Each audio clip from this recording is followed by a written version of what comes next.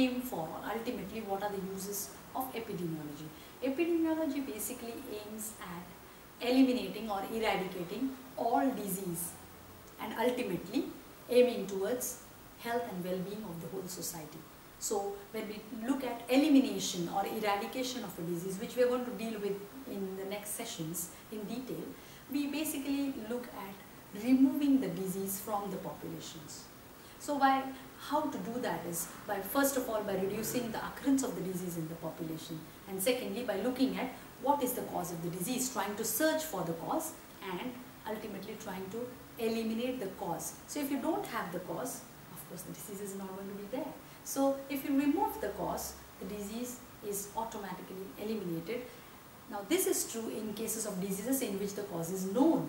But when the cause is unknown, epidemiology also looks at finding out the cause. So for example, we talked of SARS earlier.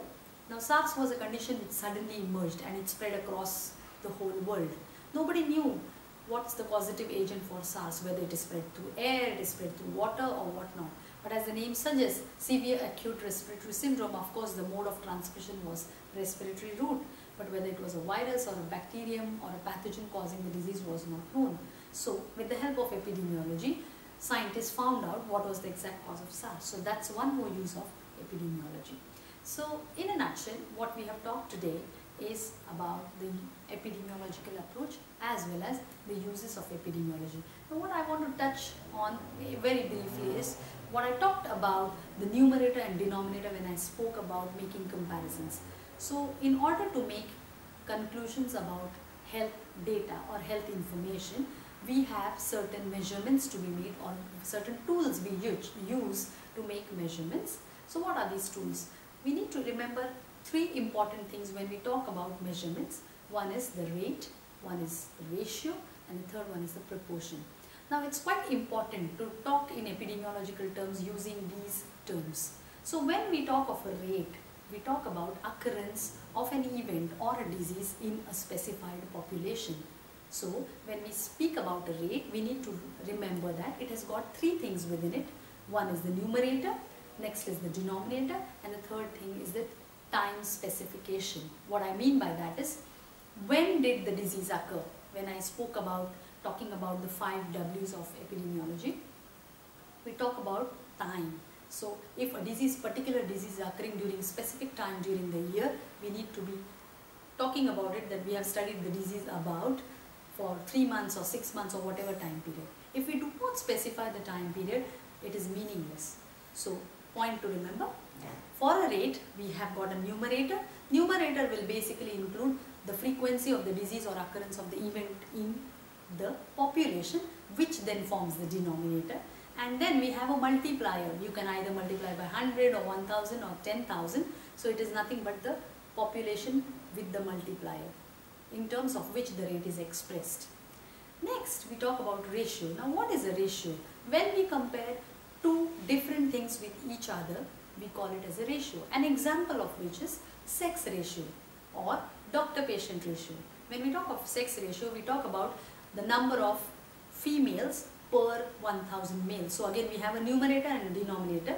But what is important to remember, what differentiates a rate from a ratio is that in a rate, numerator is a part of the denominator. Please mark my words. Numerator is a part of the denominator. Whereas in a ratio, numerator and denominator are two separate entities.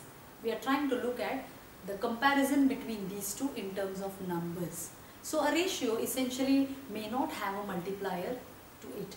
It may either be expressed as per 100 or per 1000 or per 10,000 depending on what you are trying to compare. Another example which I just now gave was doctor-patient ratio. So we just check how many doctors are available for how many number of patients, and we divide the number of doctors over the number of patients, and the number which we get is what we say is the ratio. So the ratio could be 1:4, 1:10, it is expressed as 1:100 and so on.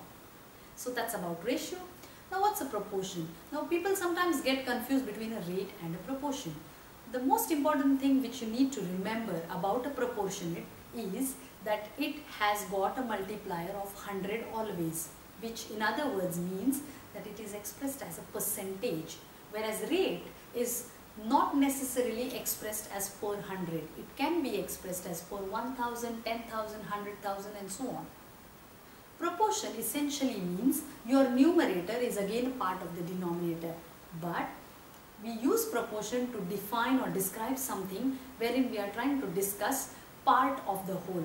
What I mean by that is, for example, in a class of male and female students, if I want to find out the proportion of female students, my numerator would be the number of females in the class and my denominator would be total number of students in the class multiplied by 100.